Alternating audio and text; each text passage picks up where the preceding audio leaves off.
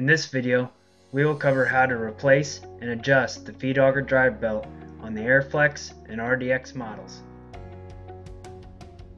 The Feed Auger Drive Belt is adjusted by striking the longest free span of the belt and taking a Hertz reading. The recommended apps for both Apple devices and Androids can be found in the operator's manual. It is also suggested to run the header and adjust the belt at operating temperature. In order to replace the auger drive belt, you will need to first remove the draper drive belt. Please follow the link to see that process. Once the draper drive belt is removed, loosen but do not remove the nut holding the tension pulley in place.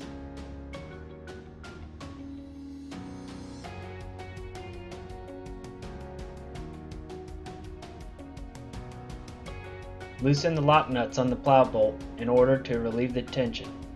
Then rotate the idler bracket, which will allow you to remove the belt.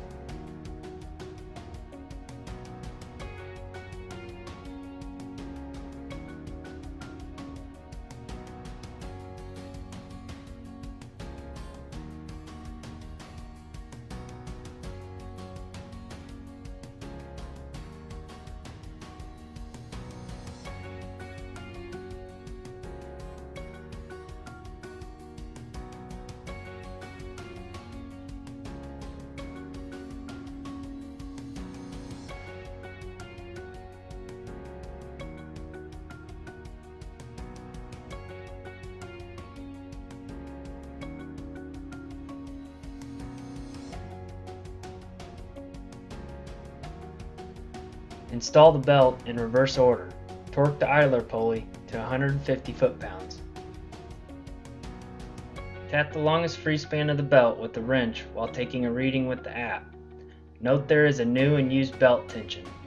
New belts should be set between 195 to 200 Hz, while a used belt should be set between 165 to 170 Hz. Once the tension is correct, install the lock nut if used. Some headers may only have one nylon lock nut on the adjustment bolt.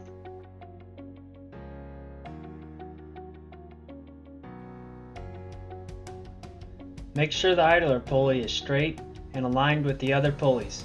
If necessary, straighten by using a pry bar to rotate the assembly. There is an overview of how to replace the Feed Auger Drive Belt.